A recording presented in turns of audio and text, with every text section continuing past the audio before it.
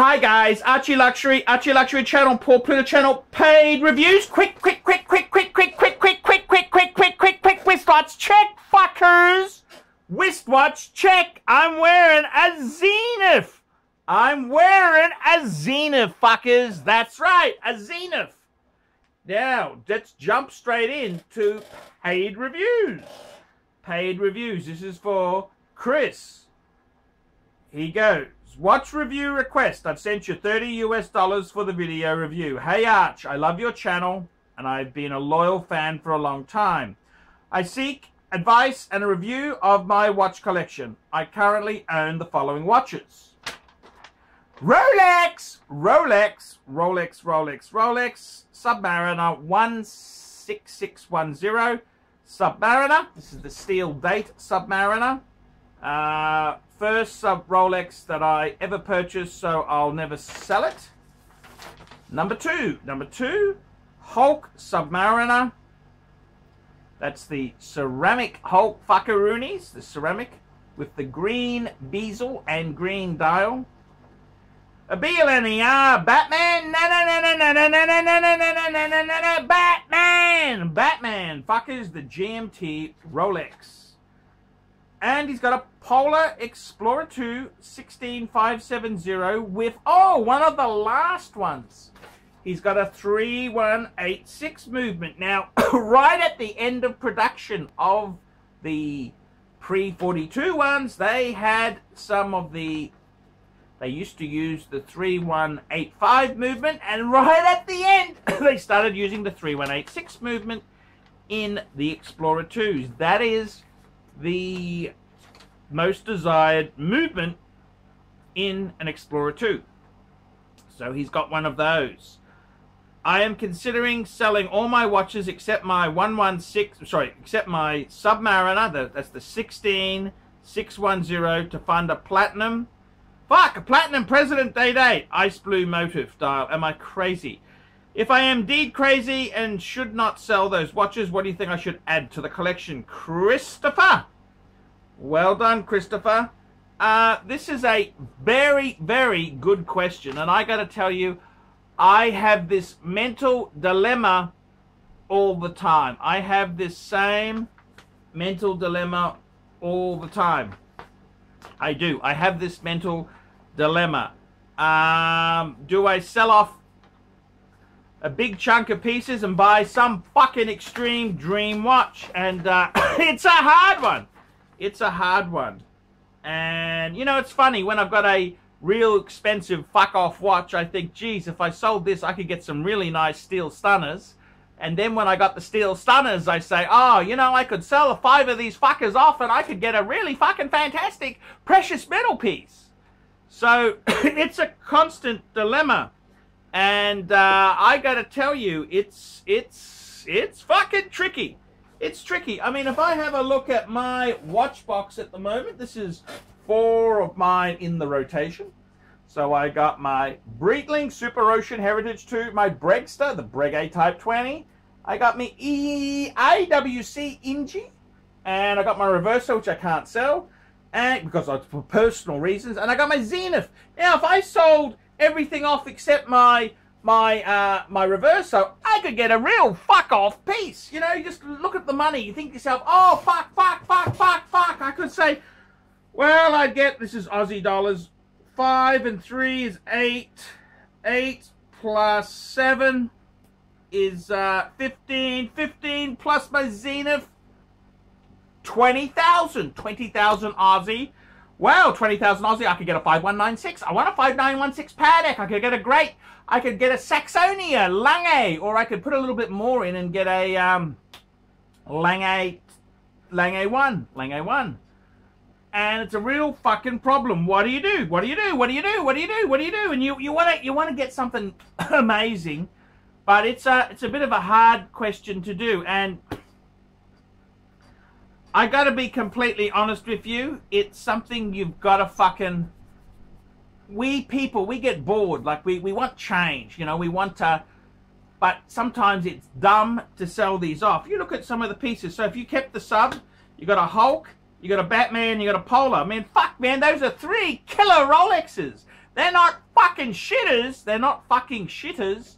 They are fucking amazing. You've got a 3186 Explorer 2. That's fucking impossible to find. I mean, fuck me dead. That's a hard piece to get.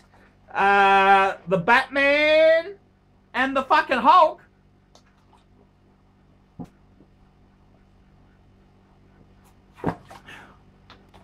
Long waiting lists. Long waiting lists. Fuckaroonies. Long waiting lists. And I gotta tell you, I really, really think in my case there, what would you do? An ice blue. Now, you didn't tell me whether you're going to get a 36mm or a Day-Date 2 or a Day-Date 40. You didn't quite tell me the specs there, but it doesn't matter. I understand the mental dilemma. My general advice is, I've had precious metal a number of times. I never had platinum. Okay, never had platinum.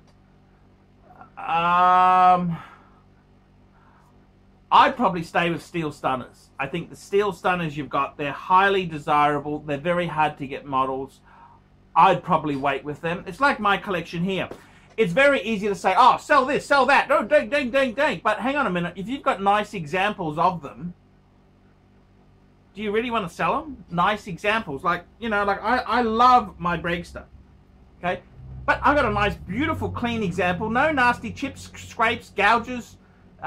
It's fucking nice. Where am I going to get another one like that?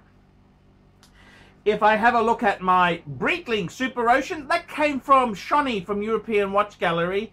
It was 3 days old. The guy bought it on Boxing Day last year, had it for 3 days, then he sold it to Shawnee. And then I got it. I mean, fuck. That's as close to new as you can get. So where the fuck am I going to get one like that, close to new as like that, for the money I paid? I don't know where the fuck you'd get that. My Ingenua. I mean, I love this has got the in-house movement.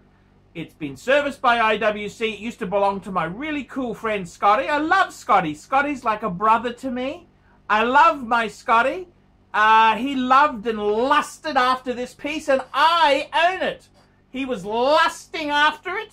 So I mean, you know, where you get another one of those? And my Zenith, man, such a cool story. It came from Scotty. I had the most sexiest girl. Okay, she was a 10 at Monards. This was the most stunning Asian girl I've seen in my life. Absolute fucking knockout. Absolute knockout. And she said, oh, you've got a Zenith El Primo. You got the open heart one. Can I please touch it? Can I have a look at it? I mean, she touched my Zenith. You understand? I mean, isn't that fucking cool? She said it should be a 9 or a 10. A 10 out of 10 touched my Zenith. And then I'm going to give it away to some fucking asshole I don't even like, who's going to nickel and dime me and ask me what's the lowest I'll sell it for. And he's going to try and criticize it. And he's just a cunt. So my advice is, if you've got nice pieces, I wouldn't really be selling them to get one precious metal. If you really, really want the precious metal, that's okay. I got a friend of mine who's actually getting himself a yellow gold Daytona very shortly. And he's swapping a Hulk and a Hulk. He's swapping a Hulk and a Batman. But they're doubles. He's got 2 Hulks. Is he swapping? No, he's not swapping a Hulk. He's swapping a... What's he swapping? Oh, a James Cameron. James Cameron and a Batman. But he's got 2. They're doubles. So I said, hey, that's okay. You can do that. But if you've only got one of them, ooh, they're nice watches. You don't want to get rid of that. So my honest advice is, I love precious metals, but if you've got good examples, I probably wouldn't do it, okay? Because nice, clean examples, they're not so easy to get. They are not so easy to get. So, yeah, I'd just be a bit reluctant. That's my honest advice there. That's my honest opinion. That's my honest advice. I'm just trying to be as transparent as possible. I think you've got some amazing things. Yes, you can say you can have a platinum one, but how many people do you really want to fuck off and say, I got platinum? It's all a fucking wank, okay? So in my opinion, I probably wouldn't. What would I add? Now that's a good question. What would I add? Instead of that, what would I add? I'd buy yourself something amazing. You got a sub. You really love your Rolex. I respect that. I respect that. You know what I would do if I were you? How about you get a two-tone,